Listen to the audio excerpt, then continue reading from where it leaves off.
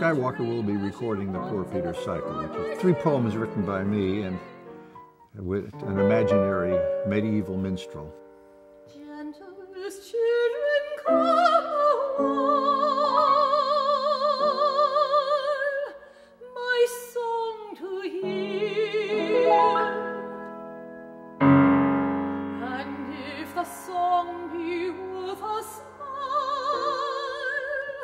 or worth a tear, then Grandpa Peter but a penny, or 2 or 3 if you have many, or nothing if you haven't any.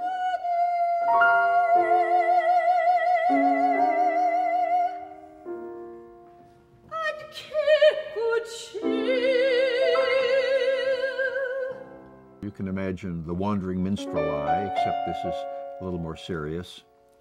And the 2 wistful songs at the beginning and end, and then, of course, a jolly one in the middle. She said, come find me if you can. You lost me when the world began. It's an old ideal that we deliberately threw out in the early part of the 20th century. The idea that art's supposed to be uplifting. I thought a lot of people said, no, it isn't. Yes, it is.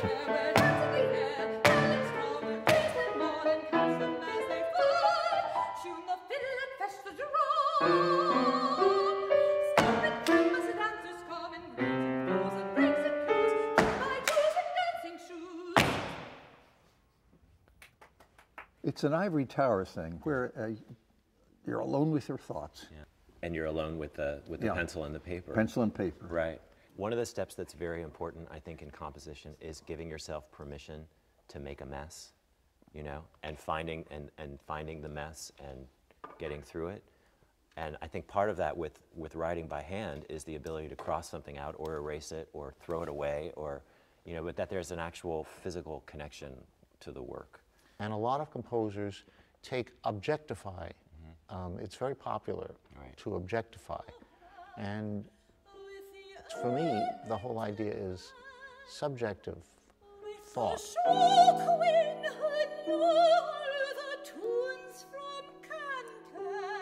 Yeah, that particular 2 bars you can take out of tempo a little bit and freer. Halloween, who knew all the tunes from Can. You don't dum, doesn't have to go. The audience wants to hear what I feel about something and how I feel about something. And it's what is that thing I feel about? It first was a record store, corner of Maine, 78s to hi-fi, music and music and music in a cluttered and overstocked aisle. When the owner was busy, you'd wait with a fan of Chopin, with the Ellington man, with a show queen who knew all the tunes from Can-Can, with your neighbors and friends in line. And I think there's a huge change in the composers and the audience, and the entire world is changing because of the internet. I think that's the big It's a thing. huge Yeah. difference. Now we can hear everything. Yeah, instantly. A young composer can have a website, can have his music played and heard by millions of people.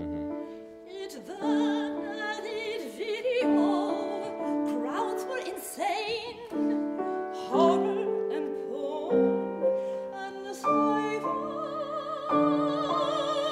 Movies, TV, but still music in an aisle the length of a mile. Well, when I write a piece, I imagine myself sitting in the audience.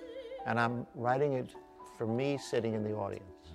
Yeah. And it has to work for that. And the audience, I feel, will come along with me if I am really part of the experience, that is, as a listener. You know, I think of going back 100 years, these Italian Neapolitan songs, I don't know who arranged them, Corigliano and Grato or Torna Sorrento stuff. And whoever did it was the world's worst orchestrator. I mean, whoever did all those things. So they keep using the same transcriptions. They're so gussied up. Yeah.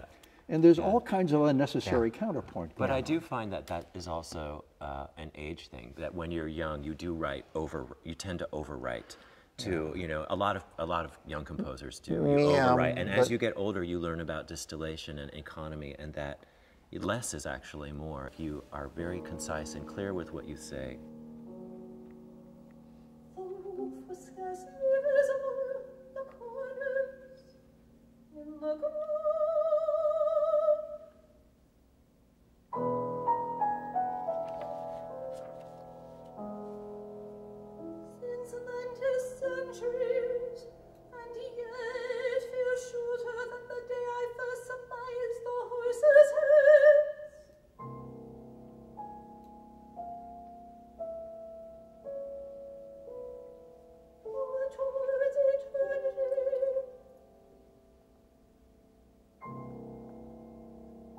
Benjamin Britten said the rot began with Beethoven.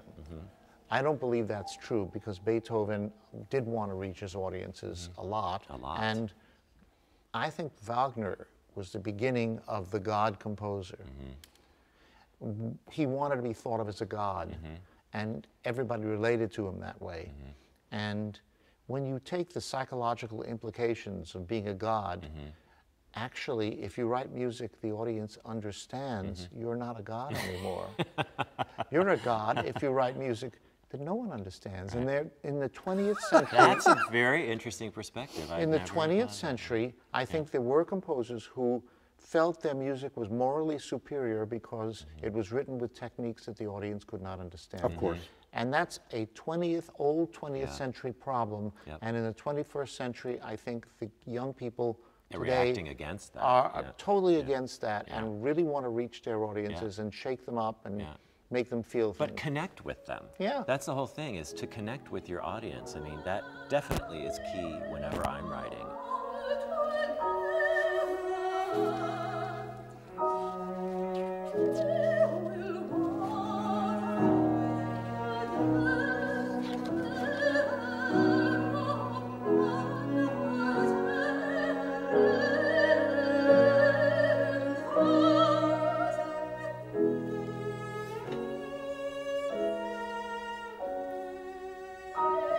I want the singers to feel empowered so that they don't feel baffled or confused, so that they feel confident that they can do the music and invest their personality in themselves with confidence and really reach and connect with the audience. I always think of it as a series of vibrations. You have, you know, the initial thought. It's like when you're writing and you're in the zone, it's almost like you've stepped into a vibration that's always been going, and the writing somehow just happens. And you get ideas when you have a good idea, and you really feel like you're in there. And then if you do your work well, it vibrates with the performers. And if they do their work well, suddenly the audience is in on that vibration too. And that is, to me, is the goal, is when you can convey that, you know, and suddenly we're all connected and we're all in the wavelength that you initially felt.